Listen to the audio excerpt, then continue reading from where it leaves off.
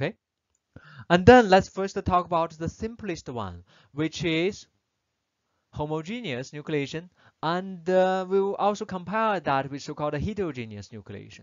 Create of that seed or nucleate either homogeneously, which means everywhere at the same time, or heterogeneously, which means at only selected location.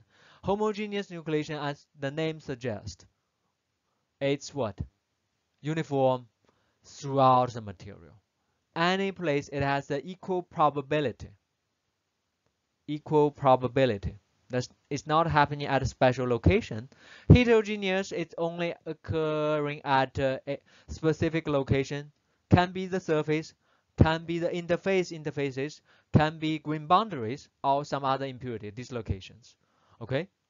And then homogeneous nucleation, quite often in order for it to happen, in order for homogeneous nucleation to happen, quite often you need what?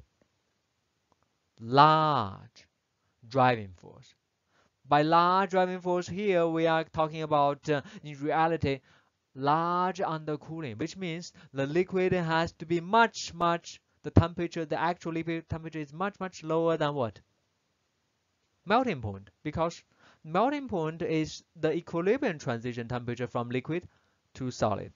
You need large driving force, which means you have to be much lower, below the melting point, or much larger oversaturation, which means it's a uniform phase, but your actual concentration is much higher than the solubility limit. In order for homogeneous nucleation to happen, you need this. On the other hand, for heterogeneous nucleation, you don't need large driving force. You don't need the large undercooling. Just a little bit, it will go through the heterogeneous process. And a heterogeneous nucleation depends on what? Special feature and the concentration of the defect. If it's going to happen at, let's say, green boundary, the more the green boundary, the faster it would occur, the more frequently it would occur. Make sense? And believe it or not, the so-called heterogeneous process is much more common. Let me ask you this.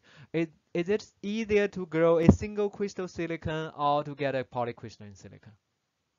If you imagine, typically, if you just do it roughly, you get a polycrystalline material. That's typical.